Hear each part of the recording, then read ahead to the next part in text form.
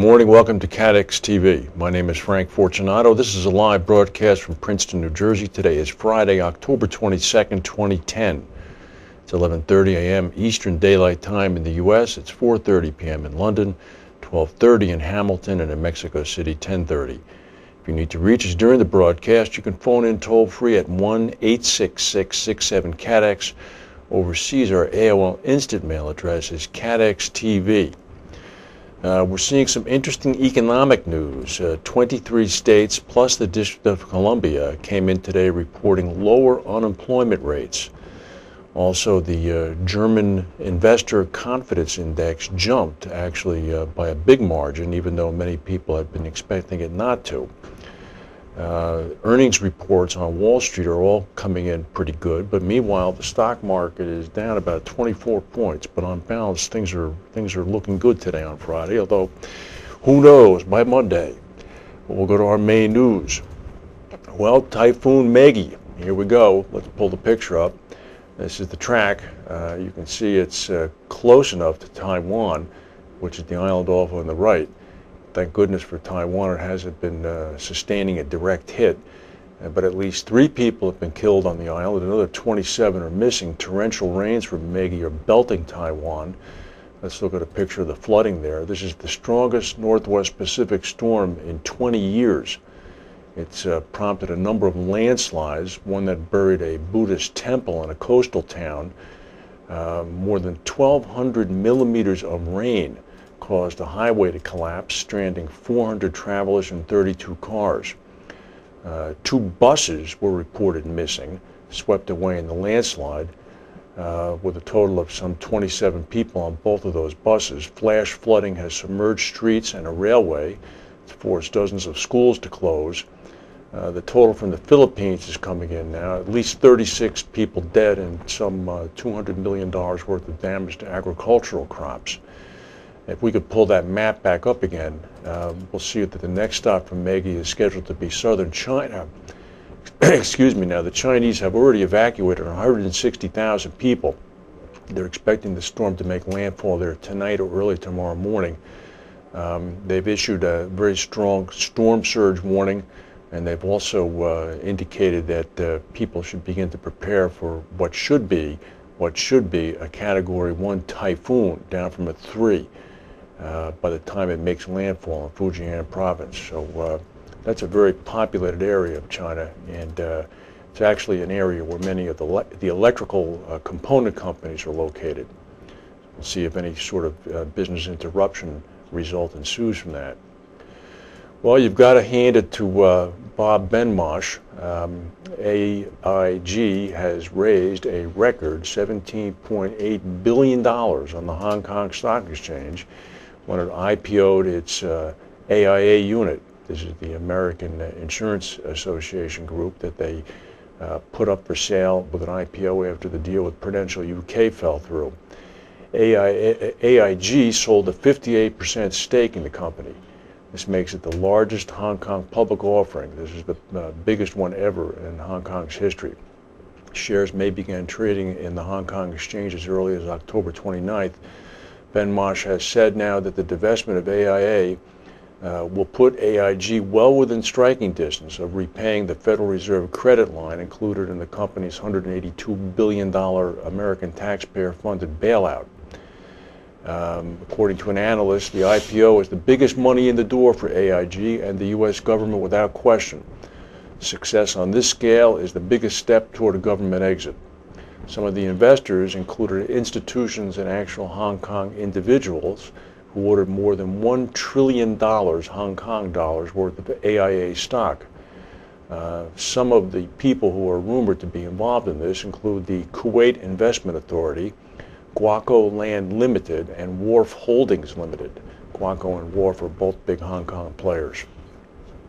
Well, PWS Brokers in London, they haven't been around for a while since they were bought by THB, but today Julian Messent, the former CEO of PWS, pleaded guilty to paying more than $2 million in bribes to win contracts in Costa Rica. Messent admitted to 2 counts of corruption for funneling money to at least 3 Costa Rican officials to retain reinsurance contracts. from a state-owned telecoms company. According to the lawyer for the Serious Fraud Office, we would call that person the prosecutor, these were very large government contracts with high premiums and large amounts of money being funneled back. PWS was a London-based reinsurance broker. It was founded by Lord Malcolm Pearson and was purchased by THB in 2008. Ascent is going to be scheduled later today. Costa Rican prosecutors are investigating 10 people in Costa Rica for accepting bribes. Well, we'll give the daily update on France. The French government now says that fuel shortages caused by strikes will go on for a few more days. France has actually now begun to import fuel to make up for the shortfall. The Prime Minister convened oil industry executives this morning. He said it will take several more days for the gas situation to return to normal. What the government did say, there was no question of being forced to introduce gasoline rationing. The government has ordered oil companies to pool fuel to ensure gas stations are well stocked, particularly for this weekend as the nationwide school vacation begins in France. Meanwhile, back on the streets, the French riot police forced open a strategic fuel refinery this morning that had been the linchpin of resistance to President Sarkozy's bid to raise the retirement age to 62. Now, the French Senate says that they are going to vote on this tomorrow. They're nearly certain to approve it. This is despite months of strikes and protests, and also the fact that, as I mentioned yesterday, French public opinion polls continue to show that they side with the strikers by about a 70% margin. We'll go to a word from our sponsors and come back with the rest of the news.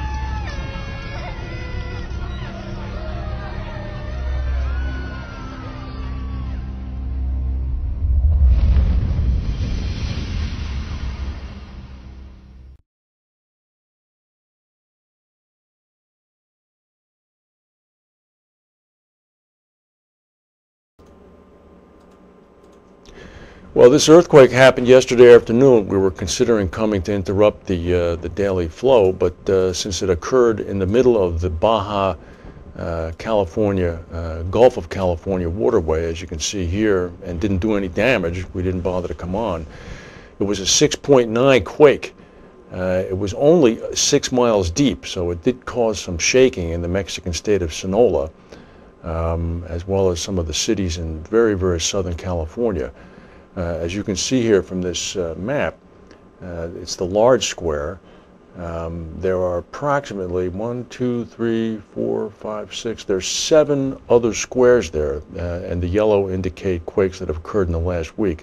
So this has been a very active seismic zone over the past 7 days. Well, the rumor is back again. Jardine Lloyd Thompson is supposedly the subject of a takeover attempt. Shares in JLT were boosted over the £6 mark yesterday after new rumors that the broker was being bid for.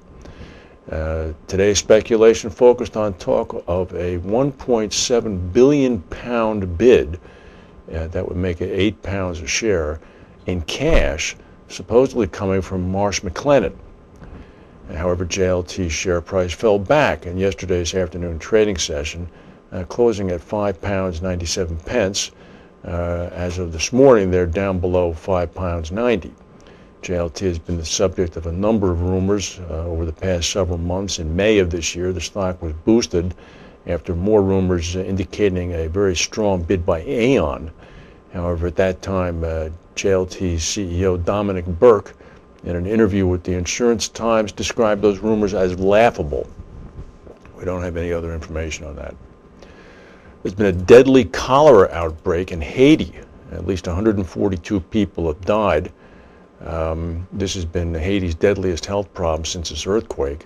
The outbreak in the rural Artibonite region, which hosts thousands of quake refugees, now appears to confirm relief groups' worst fears about sanitation for these homeless survivors. According to the president of the Food for the Poor organization, we've been afraid of this since the earthquake. Many of the sick have converged on St. Nicholas Hospital in the city of St. Mark. According to the health ministry, 142 people have died and more than 1,000 infected people have been hospitalized. Well, here's an interesting story about Google and Bermuda. We periodically hear that Bermuda is outraged that it's being lumped in as one of these tax havens, excuse me, by people in the American Congress. Well, Google has cut its taxes by $3.1 billion in the last 3 years, using a technique that moves most of its foreign profits through Ireland and then the Netherlands and then to Bermuda. Google's income shifting, involving strategies known to lawyers as the double Irish and the Dutch sandwich, have helped reduce its overseas tax rate to 2.4%. This is the lowest of the top 5 U.S. technology companies by market capitalization. According to Martin Sullivan, a tax economist who formerly worked for the IRS, it's remarkable, he said, that Google's effective rate is that low. We know this company operates throughout the world, mostly in high-tax countries where the average corporate tax rate is well over 20%.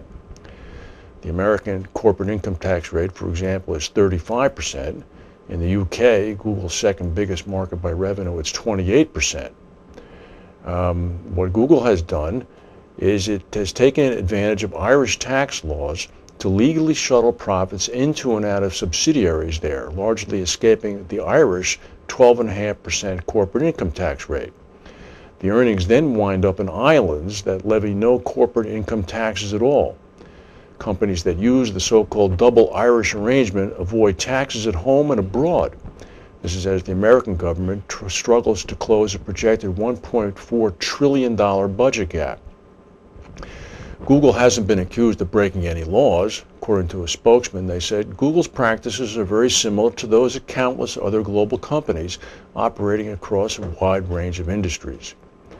Well, Facebook, the world's biggest social network, is preparing a structure similar to Google's that will send its earnings from Ireland to the Cayman Islands. A spokesperson for Facebook declined to comment. Well, no comment from here either. I have friends in Bermuda, and I'm going there again, and I want to make sure I'm let into the country. And after my conversations with Roger Crombie, I don't take such things lightly.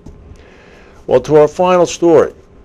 Sometimes insurers think that they've underwritten and prepared and looked for everything. They think that they've covered every eventuality. But there's one thing, perhaps, that people haven't forgotten or have overlooked. Let's look at this. This is an interesting story. It's a mistake any busy person could make. When you change your jacket or your pants, you can sometimes lose a credit card without even knowing that it's missing.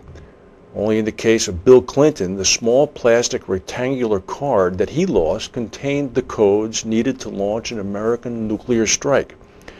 According to a book by Hugh Shelton, a general, the former chairman of the Joint Chiefs of Staff under Clinton, Bill Clinton lost the card, which is referred to in parlance as the